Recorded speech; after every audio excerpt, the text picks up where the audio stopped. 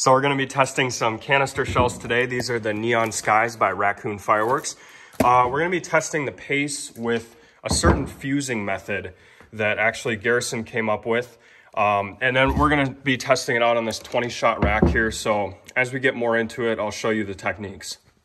So we're going to be starting out with this fast cannon fuse. As you can see, it burns 10 seconds per foot. Hopefully it's focusing, I don't know. Yeah, let's get it to focus. So as you can see, 10 seconds per foot. And then that's the length that we're cutting them to right there. So about 3.5 inches. Okay, and then this is the next one we're going to be testing. This is also called fast safety fuse. You get 20 feet of that. And how fast did this one go again? 2 seconds. So this is 2 seconds a foot. And it looks like this, right? Yep. Yeah, so same color and everything. This one's a little lighter pink, but either way, not much. Okay, and then lastly, we're going to be using this safety fuse here that's 0.3 to 1.25 seconds per foot. However, we do have some faster fuse here. This burns at 0.1 to 0.3 seconds per foot. So we usually get this stuff, but lately we've been getting this. I actually ordered some fuse a while back, and I got a bunch of these. And it burns a little slower than that stuff. You guys could tell from the 300,000 video. We fused the first and second row with the super quick fuse that I just showed you, and the last part with this, and this stuff was the last to go. So right now we are using the 10-second fuse, and we're putting it here on the side. You can see each tube has 2 holes that we just drilled in. Now you'll see he's just kind of hollowing out that hole there, and then there's going to be another one right there. So what we're doing here is, if you think of a 500-gram cake, they've got the cardboard tubes, and all the fuses that lead into the next one do something like this. So we're trying to replicate that to get your canister shells to fire more like a cake instead of a shell rack. So you'll notice we only got a couple more tubes here on the end. We're just getting the fuse put in there. Then we're gonna hot glue over the hole. And we wanna make sure we're doing this before we load the shell in, because after we put the gunpowder in with the shell, you really can't do this step here. So with the hot glue gun here, you just wanna make sure it's on low temp. And then he's just plugging up these holes like that, so none of the lift charge leaks out of the bottom of these tubes. And as you can see, we fused down the whole line, just like in a 500-gram cake. So I tried this without gluing it when I first did try this technique, and there were times that it actually blew the fuse out of the hole without lighting it. Okay. So by the glue keeping it in place there, it just helps the ignition of it to go into the next tube.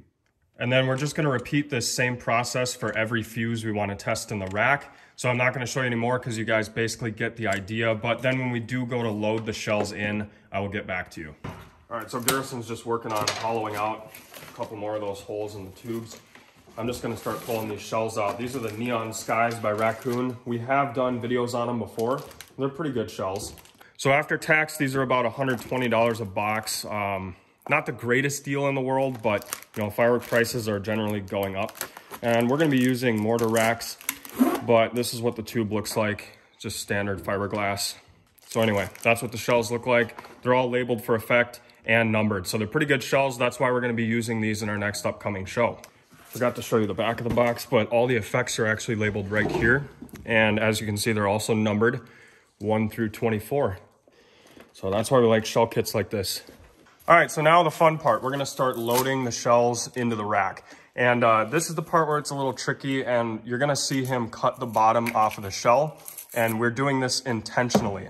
And now he's going to dump the gunpowder or the lift charge into the tube, and that powder is going to go all the way to the bottom with the shell, and that way when this fuse enters the tube, it hits the lift powder immediately and sends the shell up in the air. Now, some of you guys might be thinking that if we do it like that, it's not going to send the shell as high as it normally would. But here's the issue with that. I got some comments about it on Instagram, and this is the same way that a 500-gram cake is fused. So if that were true, then technically a 500-gram cake wouldn't send the shell up either. So you don't have to worry about any height differences fusing it like this. It goes generally the same height. Even if we lose a foot out of these things, I really don't think you could tell. No. So yeah. And it doesn't matter which way you pull. You can either pull on the fuse like I did, or you can do this, pull the plastic off. And then all it's doing is you're just pulling the fuse right out of the lift there. So it doesn't really matter anyway. You know, some people have commented that when you obstruct the lift charge like that and take it out, it actually doesn't send the shell up as high as it would because it's all compact in the bottom of the shell. But I don't think that's true, because we've done this before and we've tested it, and we've never had an issue with a shell not going as high. Yeah, I think some people are afraid we lose some of it out of the holes we put in the tube. None. And then around the sides, but I haven't noticed anything, and we've tested this 100 times, so. Literally. Yeah, so the other thing, you want to be safe, make sure you're not double loading the tubes. So always check before you put another shell in, because remember, if you load it like this, it's going to be pretty tough to get it all out and separate the lift charge again.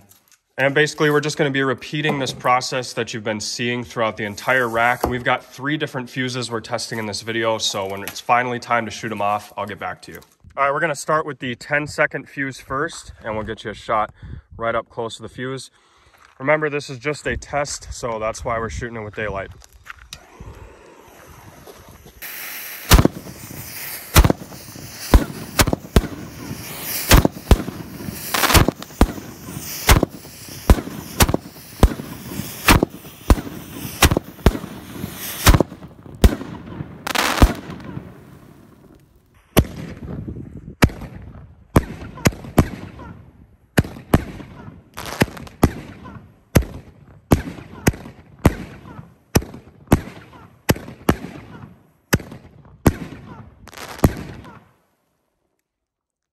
Those are nice shells. Those are really nice. All right, pacing on that, what'd you think? That was pretty good. Yeah, I like that. Yeah, it's not quite like a cake that like you'd expect, like doot, doot, doot, doot, doot, yep. You know. But that's the 10-second fuse. All right, next test is gonna be on the 2-second fuse, so this is definitely gonna be a little quicker. Here we go. See what kind of pacing we get. Remember, we're shooting in daylight because we're just testing pace here.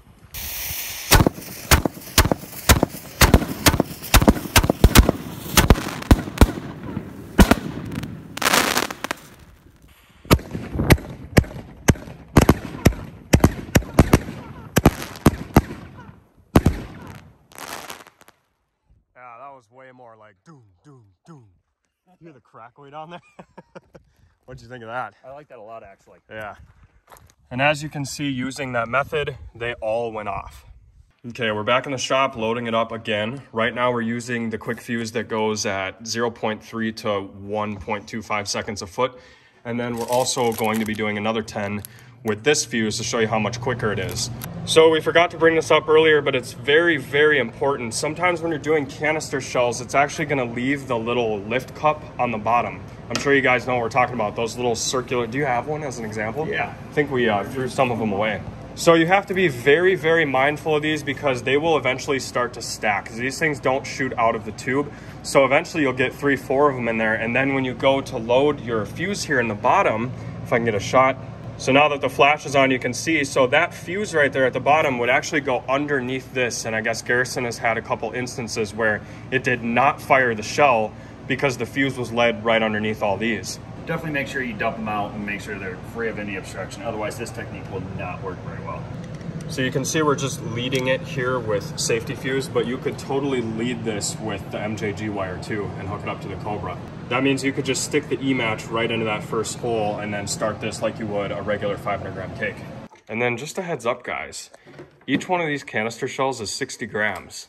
So you got 20 tubes in a rack, you fuse it up like a cake, you've now got a 1,200-gram cake. All right, so this stuff here is the safety quick fuse that burns at 1.25 seconds a foot. Let's check it out.